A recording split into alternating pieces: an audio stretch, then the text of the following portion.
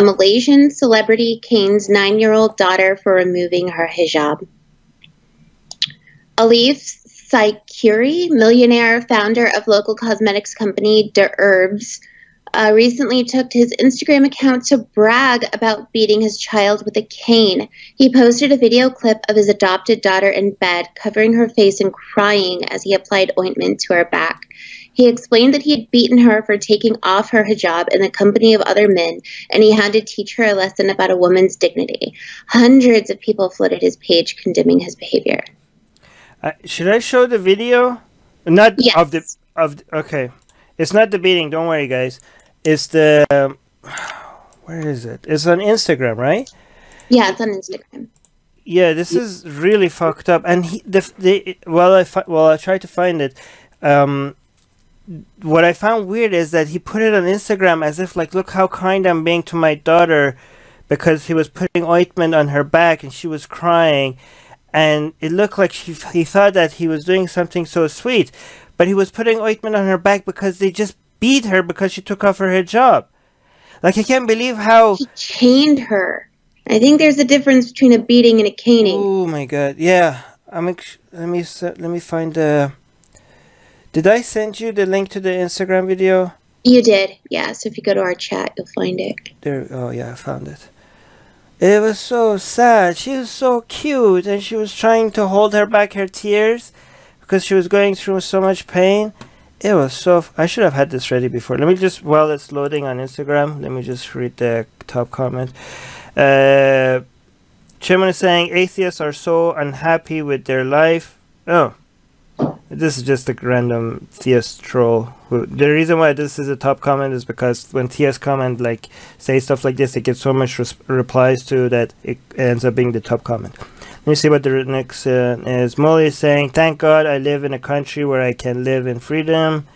I think they were being, satirical with the thank God part. Brian is saying religion of peace.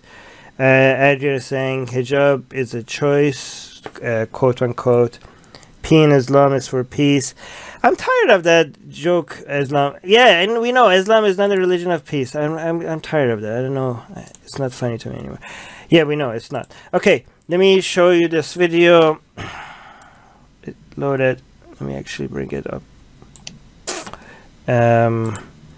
This is not gonna show well for our podcast people, so I'm gonna try to describe it once it's here. Minta maaf Kak Cis, tak. Diam. Abang minta maaf apa? Lain kali buat lagi tak? Tahan sikit. Diam. Tahan sikit tak? Diam. Nak sihat tak? Nak sembuh tak? Tak, abang cakap nak sembuh ke tak nak sembuh? Tahan sikit ya. Diam. Baik. Perempuan apa? Baik. Perempuan baik. Apa lagi? Perempuan apa lagi? Perempuan pandai. Perempuan pandai lagi. Sakit tak? Kemana lagi sakit? Kamu tengok. Diam. Dah sikit lagi sikit. Sikit apa tak ni? Lagi jadi perempuan apa? Pandai. Ha? Abah. Pelak abah. Okey, pusing. Pelak abah. Dah ya. Itu kata bibi. Sakit ke? Dah. Apa tiup sikit, apa tiup. Ni ubat itu kan, Bik? Okay. That was where is this? Okay. Yeah. That was fucked up.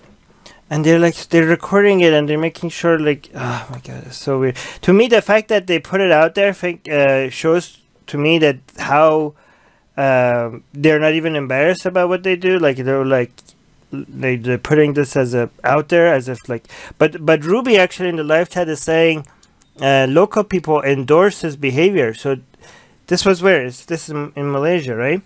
Oh my god, this is in Kuala Lumpur. And this is, again, remember, Malaysia is supposed to be one of the most moderate Islamic countries in the world, right? So not only a celebrity did this to his 9-year-old daughter, not only did he feel that it's safe enough for him to put it out there publicly, Ruby is also saying there are many local people that endorse this behavior, and this is the country that people use as a moderate, not like, you know, not like Saudi or Iran or Bangladesh or Pakistan, Islamic country. And this is the best you could get.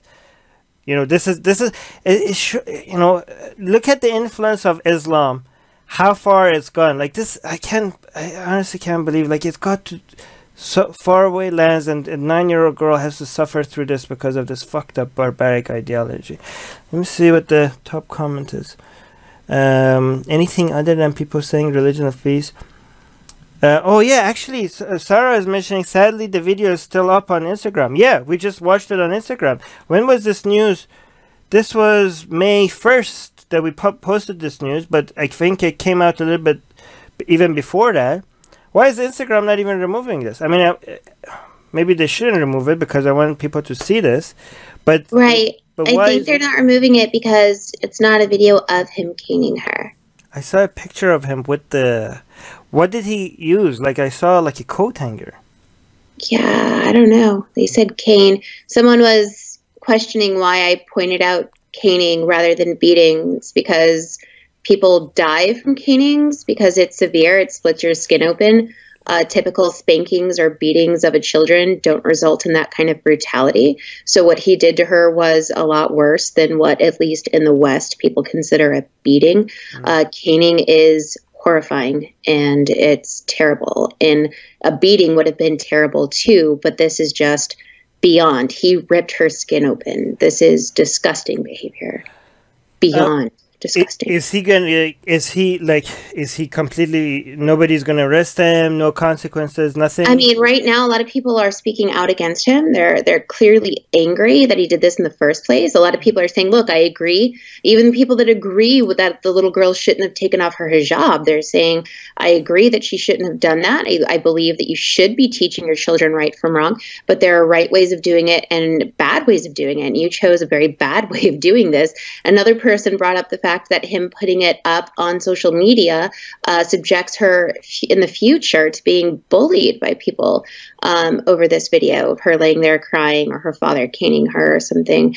You know, you shouldn't expose those kind of things on social media. So there's a lot of people that are calling him out saying, you know, you should remove this. And it looks like he's digging his feet in. Wait, is he just saying if he is so devout, how was he able to adopt? Was this child adopted? Yes. So they should take her away from this monster. Yes. What the hell? But I don't think, I mean, he lives in a country where he could get away with this, I guess. If you're from Malaysia, please comment what you think, because you're mentioning a lot. He is getting a lot of backlash, right? But he's also getting a lot of support. So there's both support and backlash in the community from it. And a lot of people are might say oh, Armin, you're only mentioning the support he's getting, but he's also getting a lot of backlash. But what I'm saying, if it wasn't in an Islamic country, I don't think you would be getting any support for caning a little child, right? Maybe a handful of religious nut jobs, but I think the level, even if he is getting a backlash, the level of support that he's getting is pretty fucked up, right? Muscal is saying, do you think that Malaysia needs a feminist movement? Well, every Islamic country needs that. Well, I mean, what you need is to get to kill Islam. That's what you need. And by that I mean convincing people. Every time I said Islam needs to die, people are like, oh, Armin is so barbaric. I'm like, no, the way you fight religion is by talking to people and convincing them out of it. You don't think, when you say you want to fight cancer, there's nothing, the word fight or the word kill, the word destroy, those are, if you use those words, if you say you want to fight cancer, that doesn't mean you're fighting any individual. The best way to fight Islam is to talk to Muslims. The best way to be able to talk to Muslims is to befriend Muslims. So when I say I want to fight Islam, when I say I want Islam to one day end, that's not a message of hatred towards Muslims in any way. In fact, it's the exact opposite, because you cannot change people's minds unless you befriend them, right? Unless you create a level of trust and friendship for them to even listen to you and want to hear what you have to say. Atheists are under attack in many places. If they were Christians, their voices would be heard. If they were Jews, their voices would be heard. If they were Muslims, their voices would be heard. But they are atheists, and not many seem to be listening. Let's make it difficult for them to ignore us. We have built a global community, and now we are tearing down geographic, cultural, and language barriers so we can find each other and support each other. In the last decade, we have built the largest atheist community in the world. Now we're doing the same in other languages. With your help, we have started Atheist Republic in Persian and Arabic. انضميت مؤخراً لأسرة Atheist Republic وحيصير عندي بودكاست باللغة العربية. As we grow, we can dedicate more time, staff, and resources to start doing the same in Spanish, Portuguese, Malay, Bengali, Urdu, Hindi, and other languages. We are providing community, support, informative content, and amplifying the voices of those who need protection, especially in countries where people feel isolated simply for their lack of belief. We want to be there for them, and we are only getting started. Help us get there. Check in the description for ways you can support our projects.